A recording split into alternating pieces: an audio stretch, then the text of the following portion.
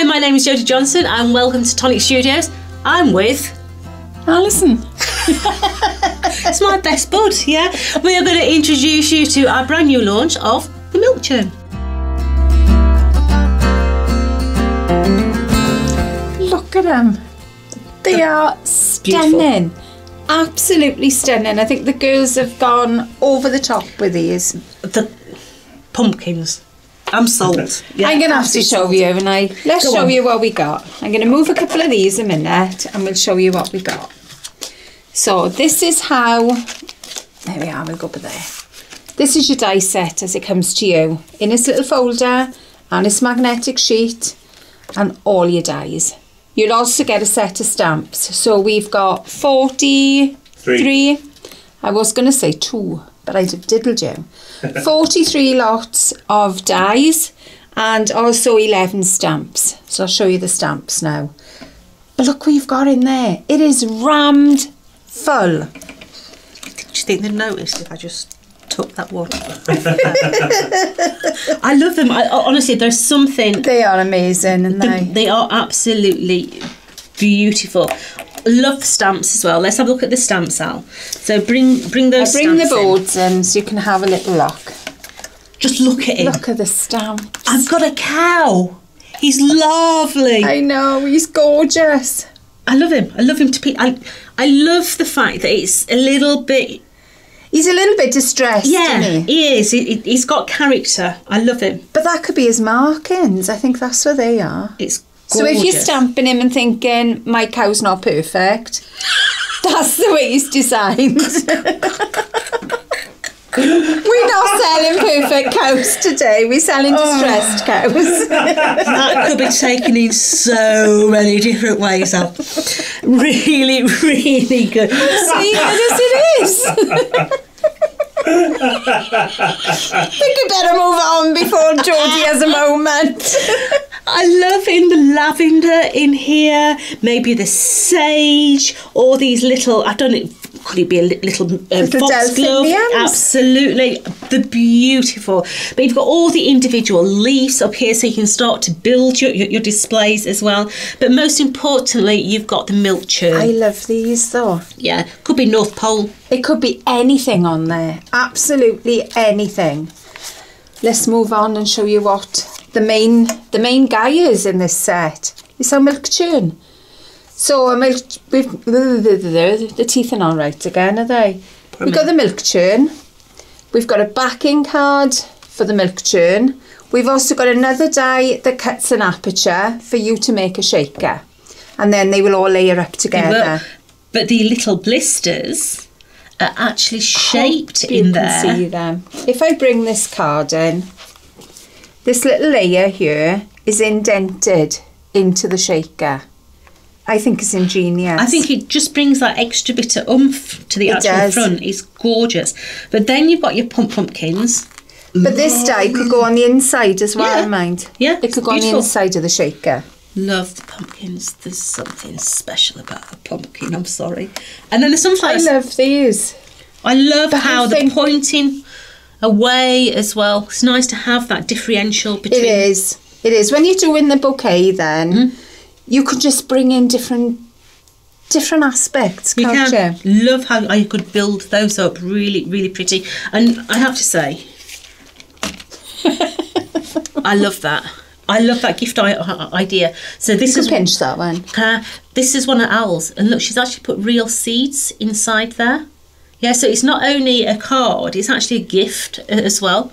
I love that idea. That would be nice for teachers. It would. So if teachers made it and gave each of the children one before the 6 weeks holidays, for instance, and then the kids could see their seeds grow during the school holidays. Definitely. Be really, really nice. Something really different. Love it. What else have we got? If you want to find out how to make this, there is a video going out of how to make it. It's available now. It's available, but it also shows how you can make a shaker without the shaker parts. And that could go on a card then. I think these are they're lovely. amazing. I love how the girls have built up a composition, so it really sorts to bring your eye into the front. That's your garden, isn't it? It is, absolutely, with all the little flowers down the side, the pumpkins at the front. Really, really pretty. Absolutely stunning, Ruth. But yeah, all the pumpkins together just needs a scarecrow. I love it. That's how Christine's made that one. Beautiful. Absolutely gorgeous. I've got my cow. Look, I've got my moo cow in the background. I love that cow. There's just something. I love the colours in this card as well, mind. They are beautiful colours. I think it's that grey and the teals. I think I might be having a word with upstairs that I need a bigger cow. We'll have to think of a die set that can put a cow in or something. Put it in the comments. What can we put a cow in? Yeah, I think that's nice. I like but we've that. gone very spring-like. Look at these. They are just so pretty, the colours. A completely different feel. Absolutely. Absolutely. I love how soft they feel. They feel really, really soft. Stunning. And little pink sequins in there. So autumn again, with all those gorgeous ones in there. Absolutely beautiful they are.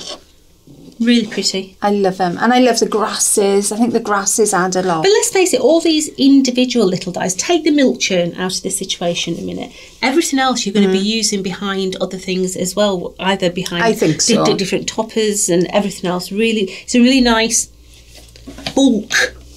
It is. You know what? You know when you're making a card and you've got that space and you don't know what to stick there? This is the sort of stuff that you... Yeah, I used to think, you know when you put a bow on a card, sometimes it doesn't look finished. You put a little bit of greenery around that bow. Absolutely. Tuck it in and it looks as though you've done so much more than just a few little bits. Absolutely. And I mean, they can just be your scraps of cards, can't they? The bits that you're going to put in the bin. Yeah. Look at this one. Craft metal. Anybody for craft metal? Yeah, really, really nice with that craft metal there. But distress it as well. If you've got your craft metal, you could actually be taking your inks and dribbling your inks down the front. So it could be more verdigris in there. Really pretty. Yes. Look at the depth on this. Claire made this. Look at the amount of pads she's got in there. I'll show you from the top as well. She's just created so much depth from these flowers. What a gorgeous little vase though. They're beautiful. Absolutely gorgeous. What else? So, have we shown those? No.